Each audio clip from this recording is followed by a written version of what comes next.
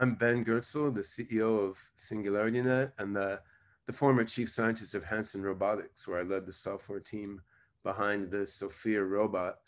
SingularityNET and Hanson Robotics are now collaborating on Awakening Health, a joint venture where we're building a humanoid robot called Grace, aimed at the elder care market, and we're working on some pretty cool neural symbolic AI software to power the Grace robot. But the reason I'm recording this short video is I want to welcome Elon Musk to the humanoid robotics space. I mean, all of us in the robotics world noted with great interest the pre-prototype demo of the Tesla humanoid robot shown in a recent Tesla event. And in a similar vein, I'm excited now to show off a pre-demo, pre-prototype version of our SingularityNET self-driving vehicle. Now, this is a pretty incredible car. It's going to have superhuman general intelligence and can go from 0 to 60 at fantastic speed.